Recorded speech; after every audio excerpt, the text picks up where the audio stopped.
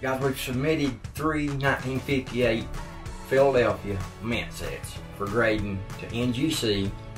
It's March 10th today, 2020. We've turned in 3 pennies, 3 nickels, 3 dimes, 3 quarters, and 3 halves. I'll be showing you some pictures here of the paperwork that goes along with turning these coins in for grading, the fees associated with grading, the expected wait time, some information I found out today from NGC, the company, as well, about when you send your coins in, how you have to declare coin value on the coins, about insurance when sending the coins in, insurance through the the mail service that you use to send the coins in, requiring a signature when you send it in, all those types of things. Got some pictures for you here of the pennies that we're hoping will come back as a top population penny. Just a little bit of stuff here that you need to look at and be aware of whenever you're submitting coins for grading with NGC. I'm not a member of PCGS yet. I will be using them before long, hopefully. I just wanted to come on and give everybody a little bit of insight about what to expect whenever you're turning these coins in. We'll jump into this here. I'll get some paperwork up on the screen for you. We'll look over this and you can see what I'm talking about.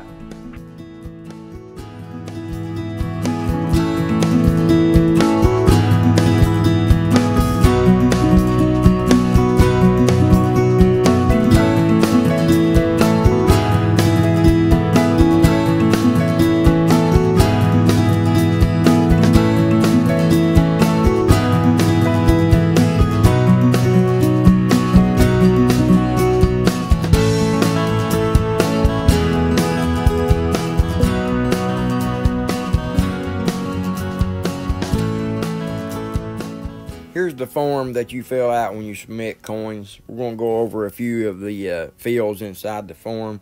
We'll be starting out with box number 11 right here, which is your quantity. This, you got to make sure this is right and that each one has the same mint mark. Starting out again, we'll go with the declared value of each coin, and that's of each coin. Then we'll go back here and you can see that this part is the total of the declared value.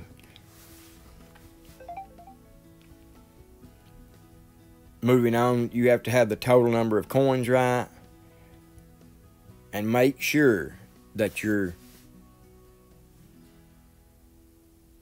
fees, handling, and how much it is per coin all totals up to be the right amount right here. And then last but not least, you have, your payment information. That way they can come back and charge you when they get the forms. So guys, that's what you are looking at when you're filling out your paperwork to submit your coins to NGC, is that right there. Some of the main points is make sure you put enough insurance on your package when you're mailing it. I use priority mail with the U.S. Postal Service, and it's like extra $20 per 1,000 for insurance.